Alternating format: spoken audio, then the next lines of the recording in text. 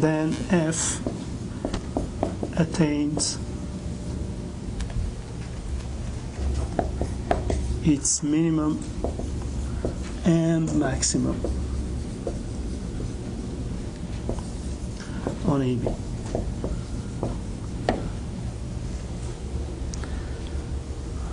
In other words,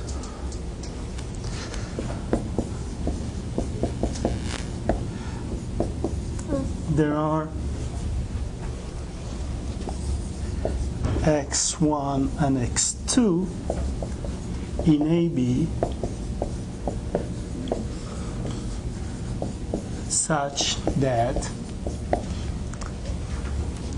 f of x is bigger than f of x1 and f of x is smaller than f of x2 for all x in AB.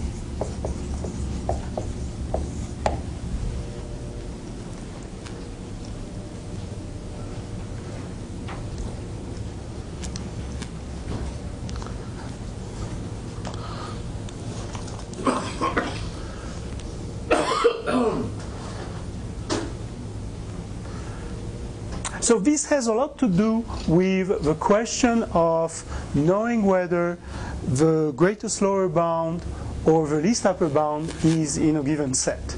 Okay, you know that in general, even if these numbers exist, they are not necessarily in the set.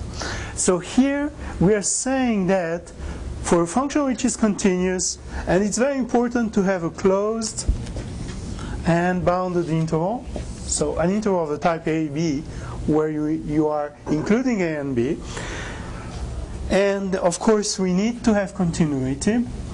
Then you can't find x1 and x2 in AB, and f of x1 is the minimum of f, and f of x2 is the maximum of f.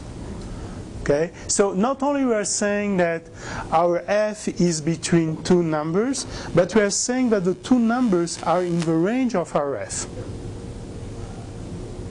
Okay, it's much stronger than simply saying that f is a bounded function. Because bounded function means that I'm between two numbers. Fine. Here I'm a lot more precise. I say, well, I'm between two numbers, but the two numbers are reached, okay, by f. So how do we prove that? The proof is interesting because we're going to use a number of things that we have done already. And actually, there are several steps. The first one, step one, is to show that f is bounded.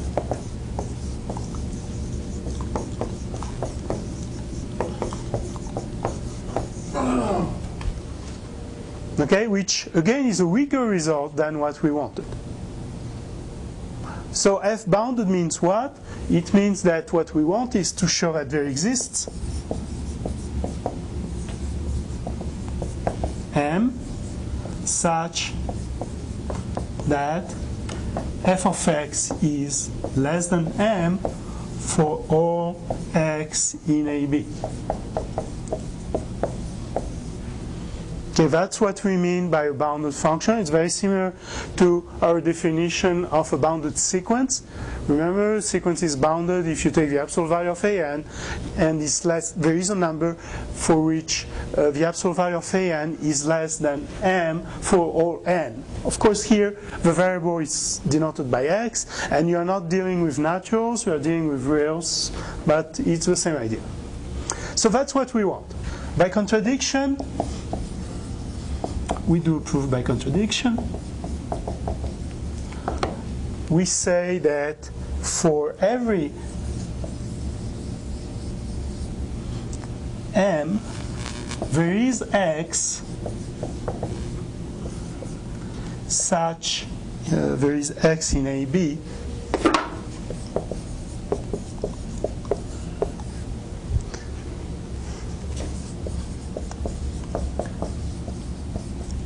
such that f of x is bigger than m.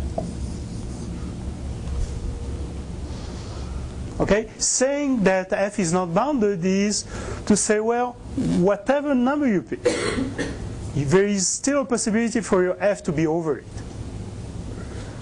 Now, just for notation, it's going to be useful to construct a sequence here. So instead of calling this guy m, we're going to say for every natural n, and then the x is going to be xn, because for every n we don't necessarily need the same x, and anyway, even if it's the same, it's going to depend on n. So we would have this. Okay, just for convenience, we usually use n as our index for sequences. That's why I want to change my notation and say that it's actually for every n that there is an xn such that this happens. Okay?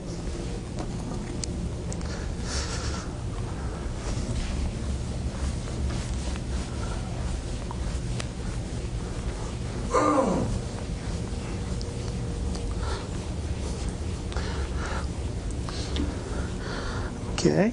Now we have a sequence xn in the interval AB.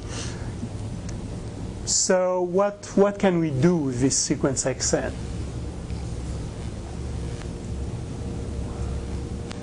What can we say about the sequence xn?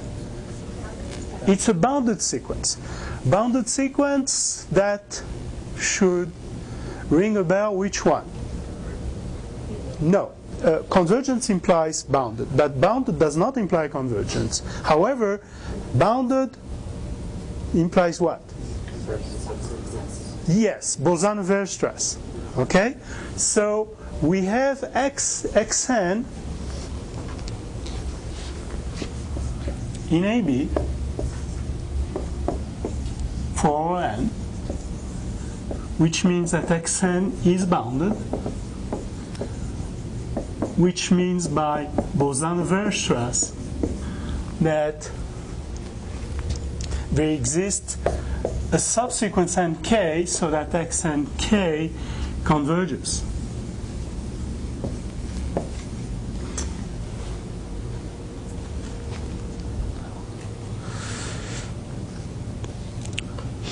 Converges to some L.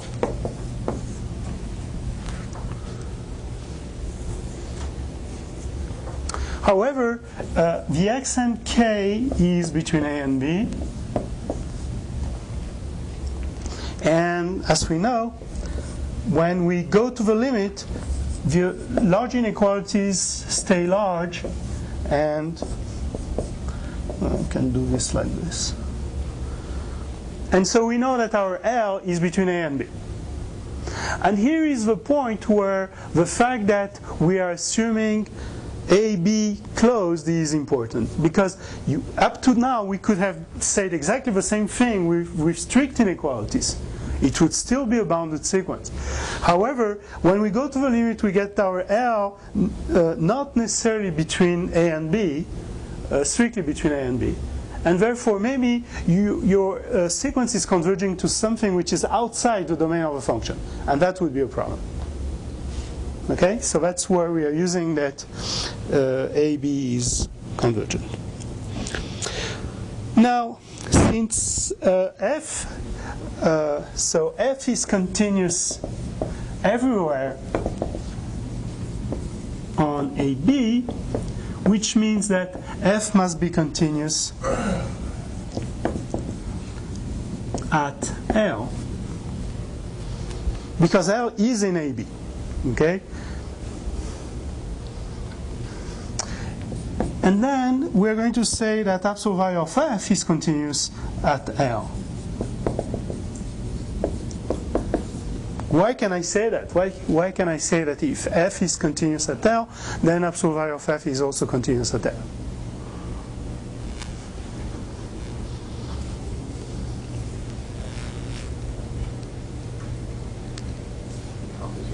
Composition. I'm composing F with the absolute value function. This is a composition of two continuous functions, therefore it's continuous. Okay? So we can write this as being the composition of the function absolute value with F. Okay? So continuous at L by composition of continuous functions.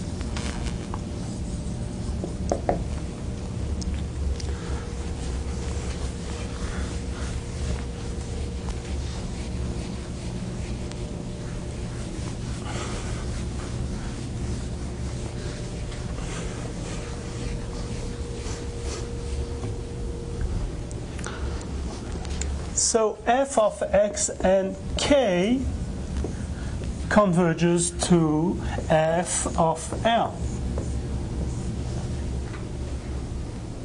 Why? Why can I say that f of x and k converges to f of L?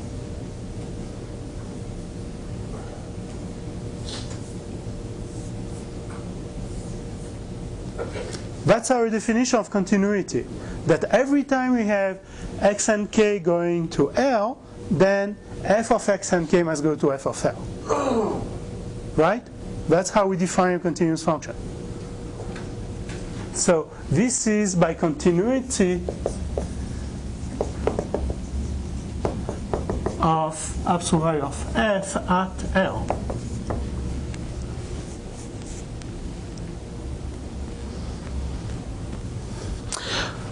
Okay, but we have our contradiction now. Of course, it would be clearer if I hadn't erased it, but on the other hand,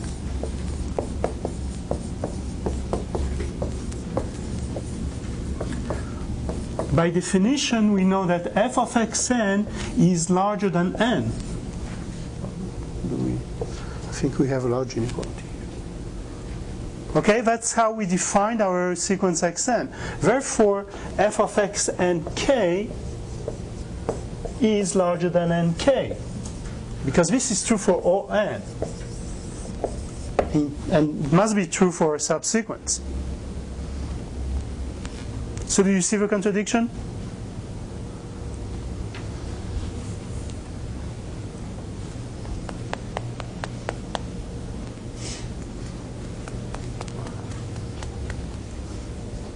If f of x and k is bigger than nk for every k, what does this tell me about this sequence f of x and k? It's not bounded, therefore it cannot converge. Okay, we have a contradiction. Okay, so f of x and k is not bounded, therefore it cannot converge.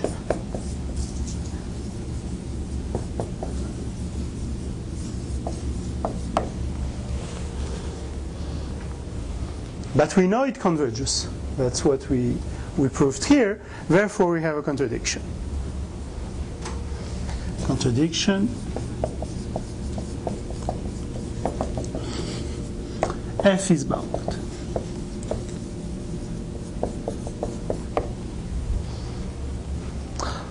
Of course, there are 14 small steps in this proof, but each step is easy to understand, and you should understand. Okay? It's not that important for you to get the whole picture, even though it's quite natural if you think of it, because you contradict the fact that it's bounded. That gives you the existence of a sequence. You don't know much about the sequence except that it's between A and B, and therefore it's bounded. Bounded must tell you, oh, I'm going to try Bolzano-Weierstrass. So that's, I mean, it's really a natural proof. I mean, we just use what we have. But what's important is that you understand each step. Okay, so that's our first step. You look tired already. The second step is to show that we actually get the maximum and get to the maximum and to the minimum.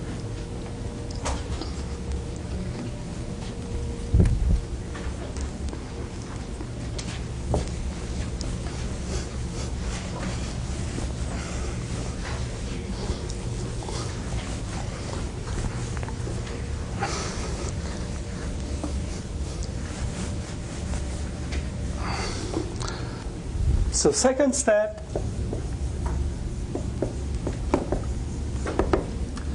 f attains its maximum.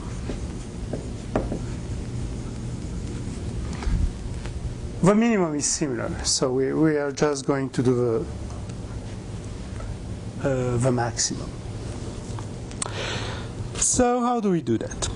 Well, again, a natural thing to do is to look at A, the set A, which is the range of F.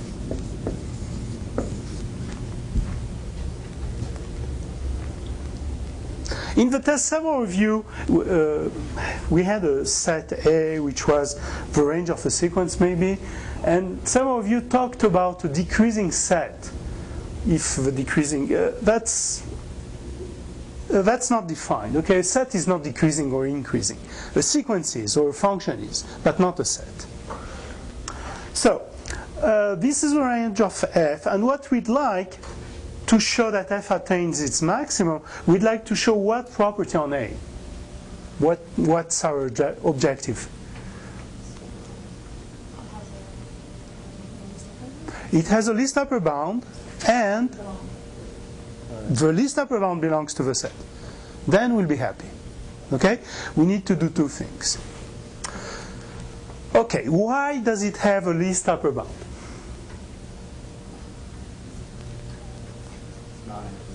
It's not empty. So give me an element of this set.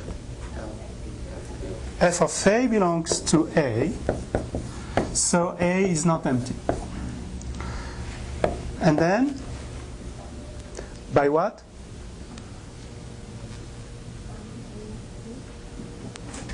No, it's not bounded by B because you're looking at the F of X's. You're not looking at the X's. This is what your set is. It's, all the images. So it is bounded by what? Maybe not. Maybe it's a function that, the F of B is lower than.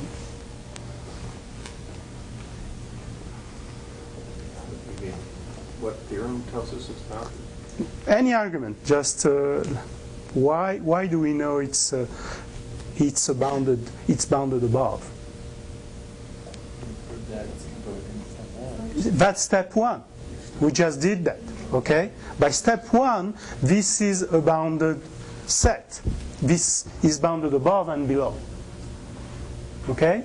So bounded above, and I cannot be more explicit than that because I just proved that there was a bound. I have no idea what the bound is. It's going to depend on F. Bounded above by step one. So fundamental property of the reals, A has a least upper bound.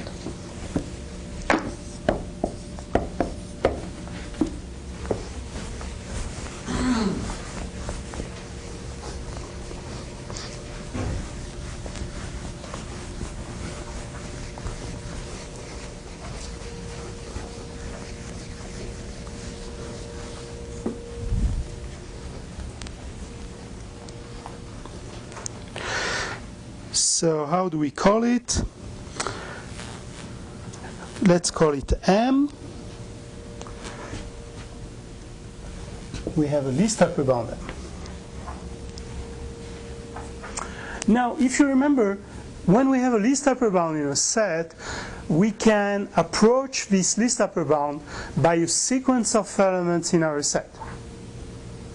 Okay? So we can, there exists an xn, a sequence xn, I shouldn't call it xn. There exists a sequence, well, maybe I should reprove that. Let's see. Okay, so the thing is to say the following: for every natural n,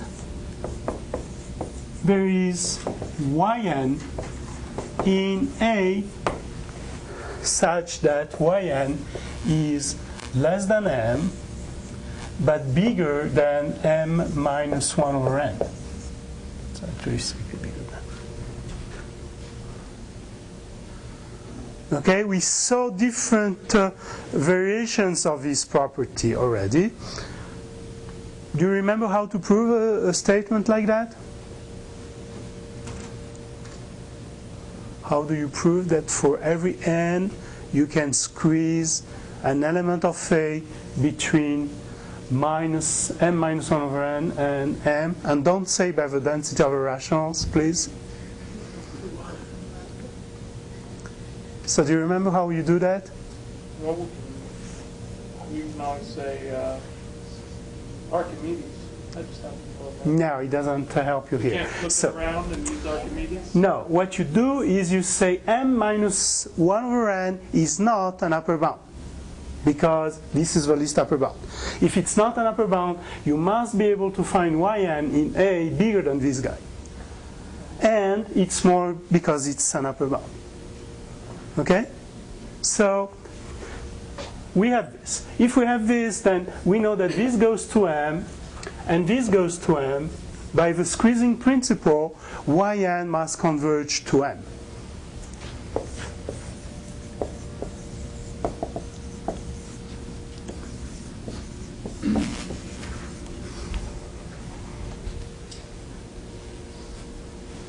So we know that we have a sequence in A that converges to our least upper bound. But A has a particular form. A is the range of f. Therefore, your yn must be of the type f of xn. Okay, because all the elements of A are f of something. So we define our sequence xn as being f of yn is equal to f of xn. And we redo the same argument as before, because we don't have much to work with here. Xn is necessarily in AB. So it's a bounded sequence, and Bolzano-Weierstrass applies.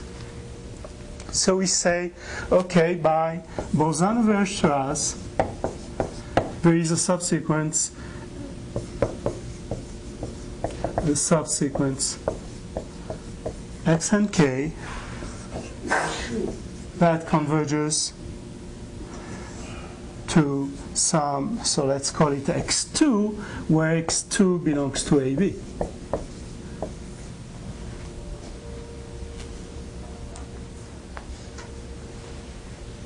It's exactly the same thing as we did before.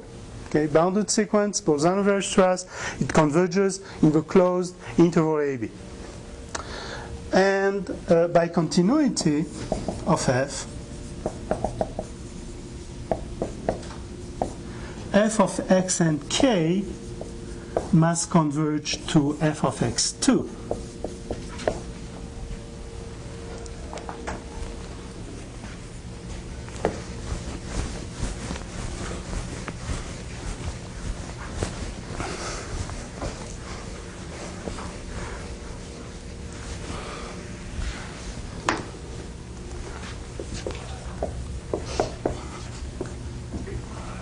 But f of x and k is also y of nk.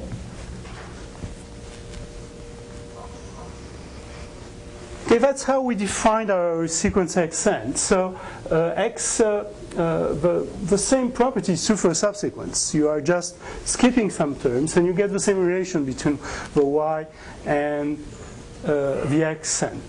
Now, what can I say about y and k? It goes to m. Exactly. Why does it go to m? Because yn does, and ynk is a subsequence of yn, and therefore it must converge to the same thing. Okay? So that's because yn converges to m. So any subsequence of yn must converge to m as well.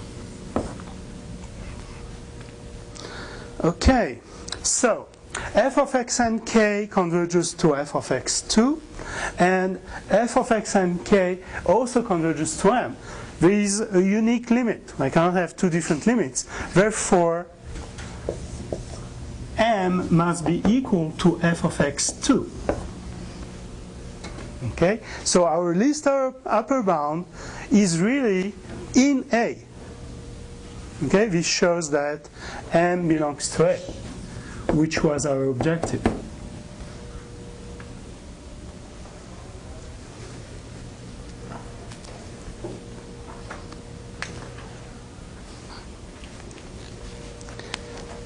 So that proves the extreme value theorem. Of course, for the minimum, you do something similar, or you can use this result. You can use the fact that the function attains maximum, and then look at minus the function. The maximum of f is minus. I should write that. What am I saying here? That the minimum. So the minimum of f is actually, how does this work?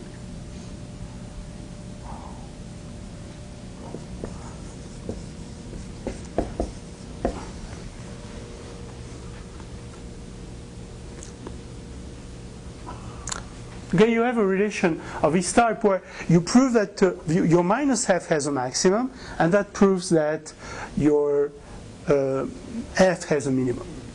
Okay.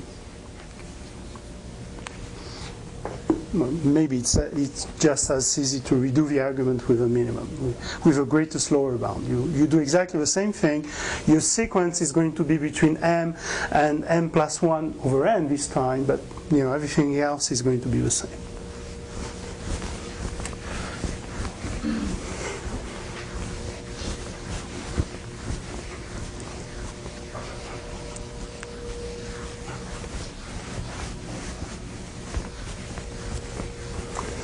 Now, we need to be careful when we apply this theorem to check the hypothesis, as with any theorem. And the one example is f of x equal to 1 over x on 0, 1, let's say.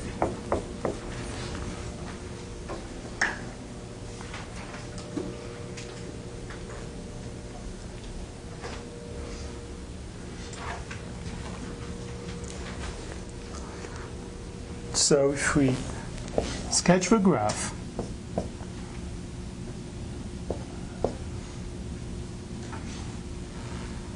on 0, 1, we get something like this.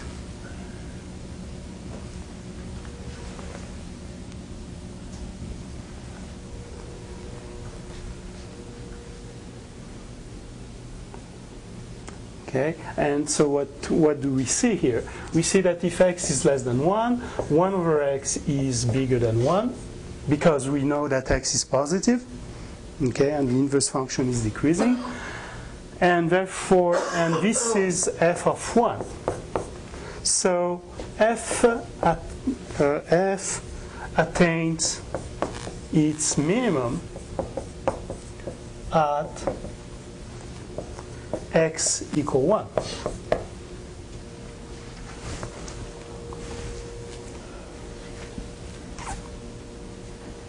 Okay? Now what about the maximum? No maximum. No maximum, because it grows without bound. So what happened to the extreme value term? Is this a non-continuous function? This is why it doesn't work? It is continuous. It's because it's open here. That's where the trouble comes from. Okay, therefore, there is no guarantee that I have a minimum or a maximum. I have a minimum, I can show it directly, but I don't have a maximum.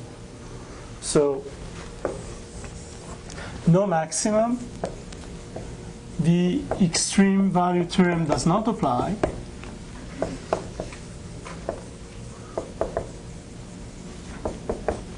Since 0, 1 is not closed.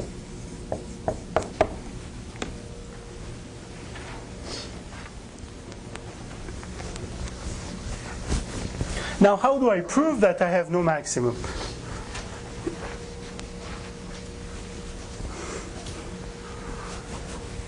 What should I do to prove that I have no maximum?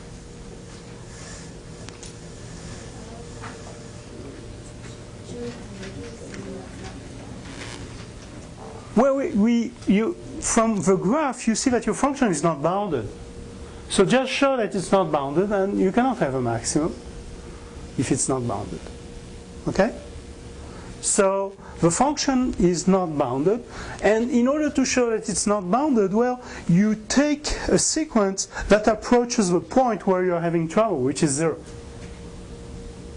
So you could, for instance, pick xn equal to 1 over n, and you pick 1 over n because you know that the problem is at 0. So that's how you decide that you are going to pick a sequence going to 0. And we know that that's a subsequence of it, so we can use that. Subsequence of? Of 1 over x? No, you don't talk about subsequence of a function. It's related, of course. It's f of n, but that's not why I used it. Okay? So f of xn now is 1 over 1 over n, which is n. And therefore, this is not bounded.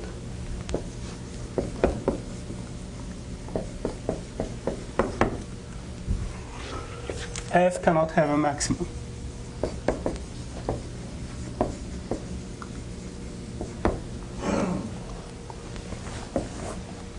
That's a lot easier than like proving it by contradiction. You know, assume that it has an upper bound and then prove that it doesn't. Oh, yeah. No, you can do it directly, like this.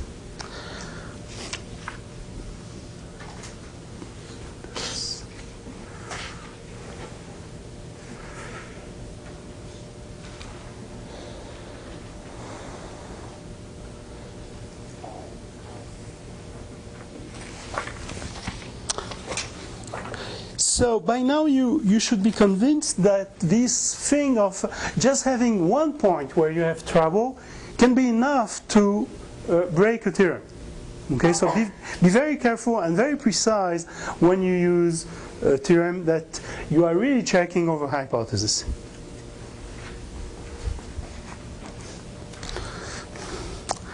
Okay, so for us the definition of continuity is that, remember, if, so we say that f is continuous at A,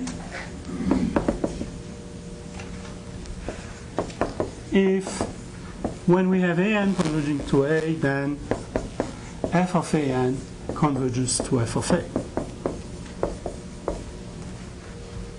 And that's what we'll be using most of the time. But for some problems, it's good to have another definition,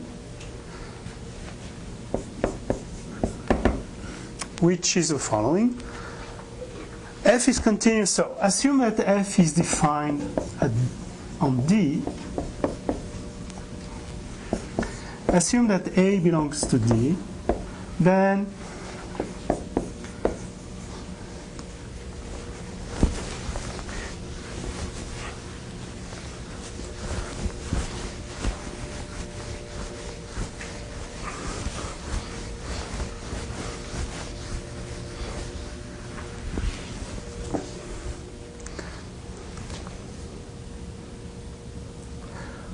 f is continuous at A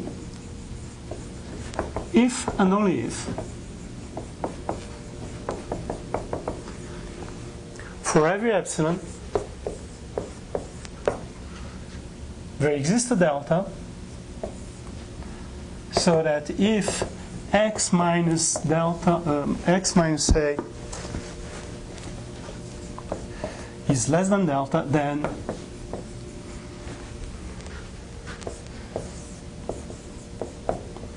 f of x minus f of A is less than epsilon.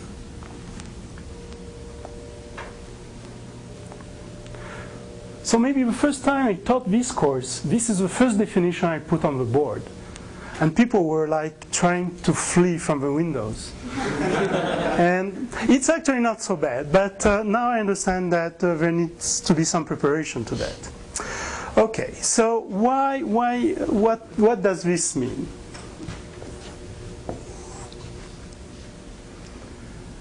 So we are somewhere, we have an A here, and our f of a is somewhere here. And what we're saying is the following.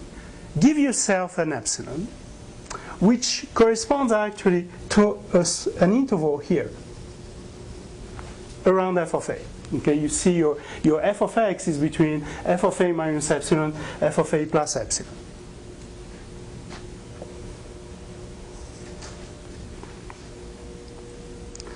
And what you want is to guarantee that you are able to find an interval around a, so that's going to be, that has length 2 delta, so that by the function f, you can put this interval in here.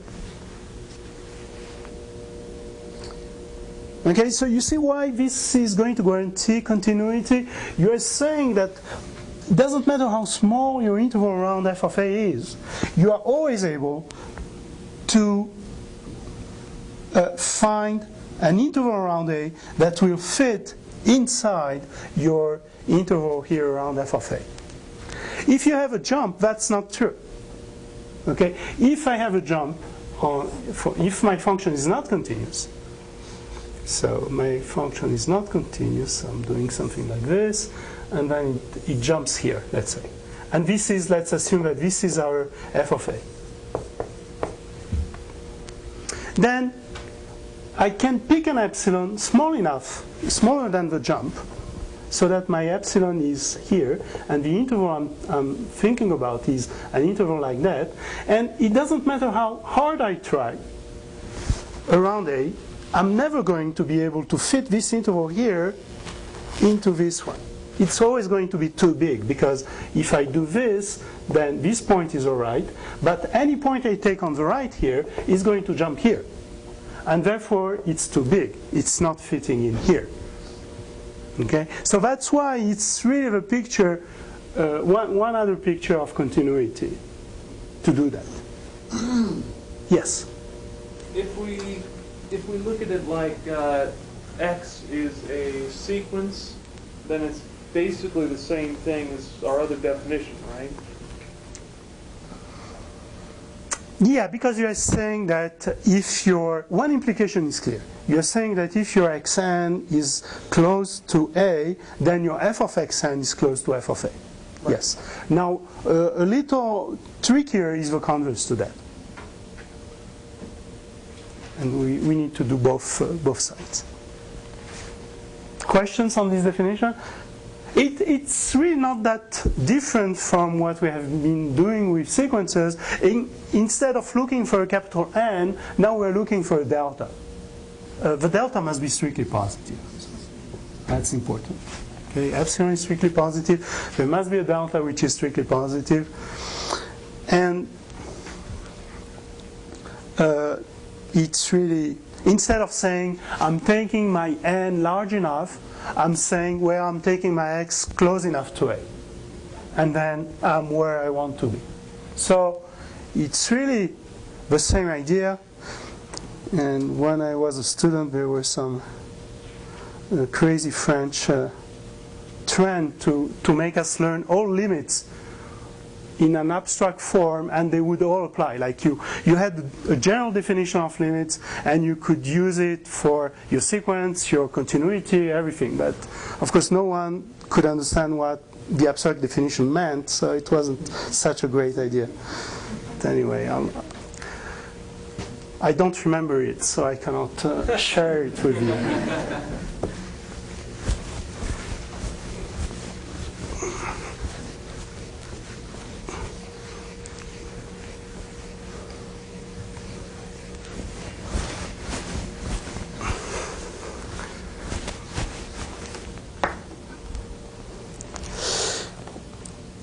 Okay, so proof of that. So what I want to do first is, okay, so let's say that statement A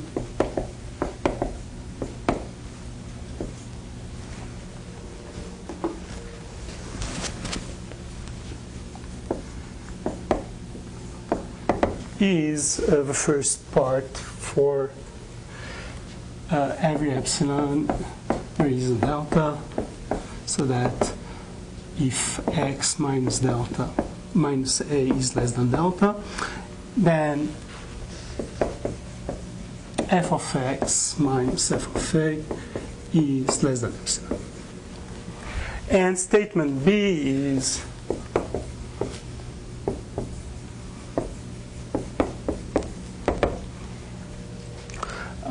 that for if an converges to A, then f of an converges to f of a.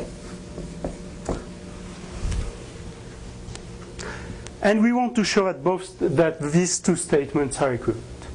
So first thing we're going to do is prove that non-B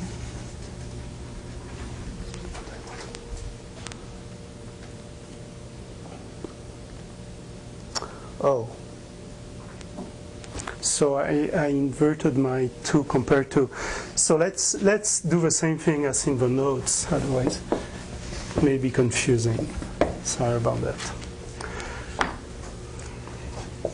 So let's assume non-B. Okay, that statement B is not true. How do I start? There is epsilon, which is positive, such that for every delta, there is x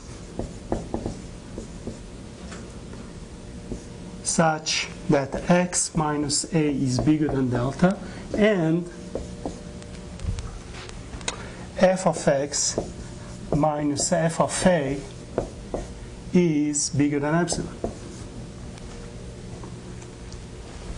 Okay, I'm contradicting B. So I'm saying that I can find an epsilon, so that it doesn't matter how hard I try to find a delta. I'm sorry, this is smaller than, because we are negating the implication. We are saying that if this is true, then this must be true. The negation of that is to say, well, this can be true and this still not hold. Okay, so that's why we need smaller than here and larger than here.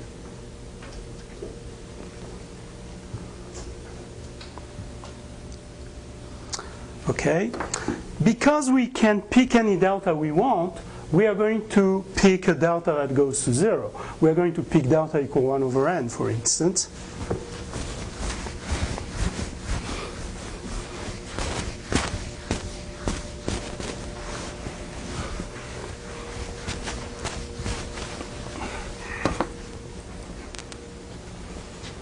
So pick delta equal 1 over n. That's a valid delta. It's a strictly positive number. And then there is x, but I call it xn because it depends on what the delta is. So that xn minus a is less than 1 over n. And f of xn minus f of a is larger than epsilon.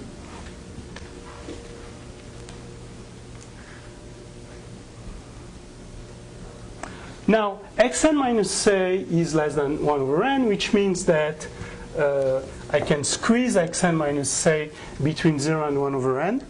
1 over n goes to 0,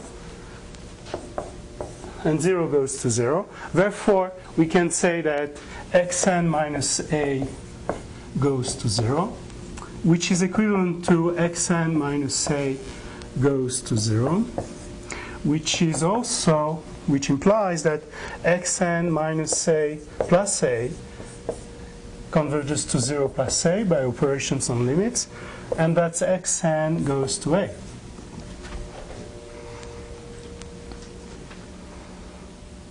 Okay, of course xn converges to a. That's because of the way we have picked our delta. However, what can I say of f of xn? Can f of xn converge to f of a?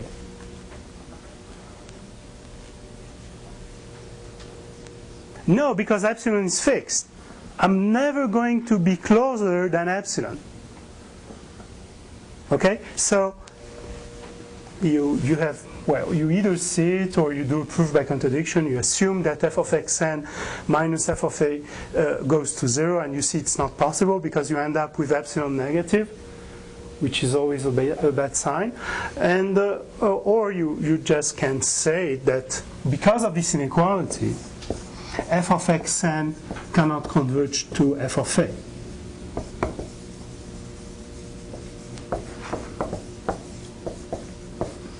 So we have found a sequence xn converging to a, but such that f of xn cannot converge to f of a, which means that f is not continuous at a.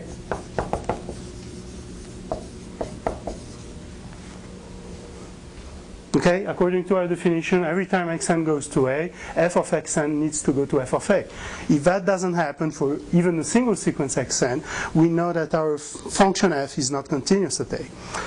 So this proves non-a. Am I right here? Yeah, this proves non-a. So what we have done is start with non-b, and we have shown that non-b implies non-a, which means that we have proved the implication a implies b. Okay? So what we...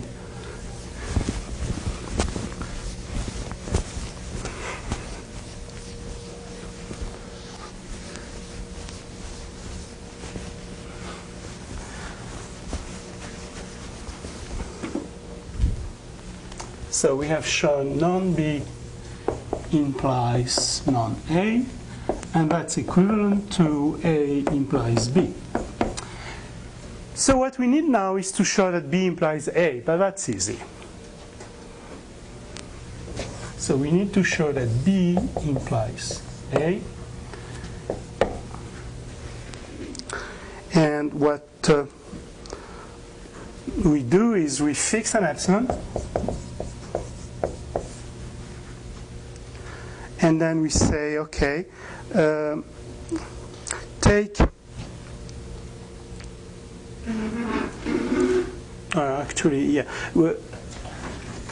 take a sequence an converging to a,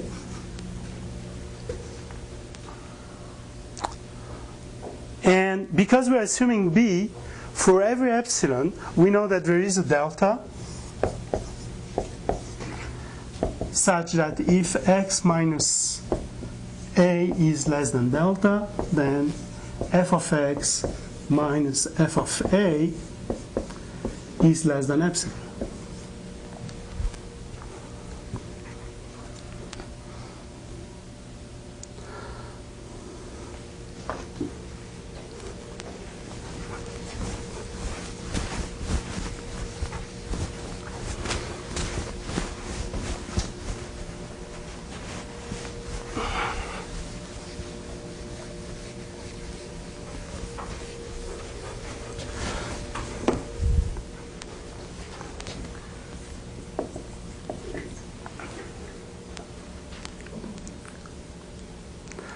Okay, since an converges to a, there exists an n, so that if n is bigger than capital N, then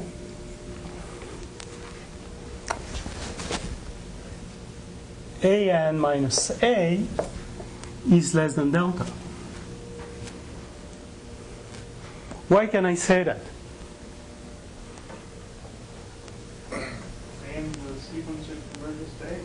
Yeah, and the only thing I'm doing my epsilon equal to delta in the usual definition, that's all. Which is perfectly fine, the delta is strictly positive, so I can do that.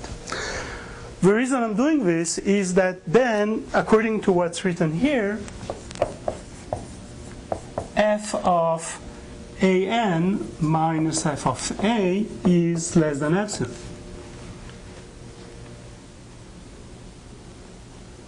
Okay, that's what b tells me. Therefore, so this is true for n larger than capital N.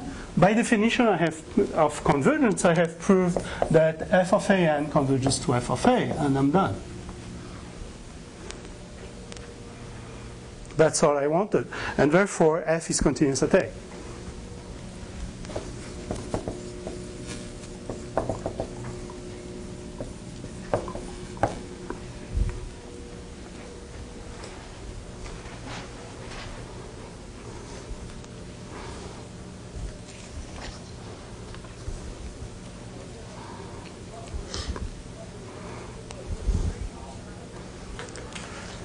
You have that stare again. That's really. The only part that I'm not really understanding well is the proper ways to use subsequences and functions together. The only, most of the time, what's going to happen is that you'll have a sequence. And then you want to use Bolzano-Weierstrass, and you find a subsequence that converges. And then you may need the function too. But these are really two different things. The choice of a subsequence does not depend on your function. Okay? Then you may have to do f of x and k and argue that by continuity, f of x and k converges to f of l. But you must separate the two, okay? And that's a mistake that many people do, where they are really confused between sequences and the functions. You need to keep those apart. I mean, of course, they are the same object mathematically, but usually you use sequences in one part of the argument, and then you use your function. You don't mix the two. Input the sequence into your function as correct. Like x values. Exactly.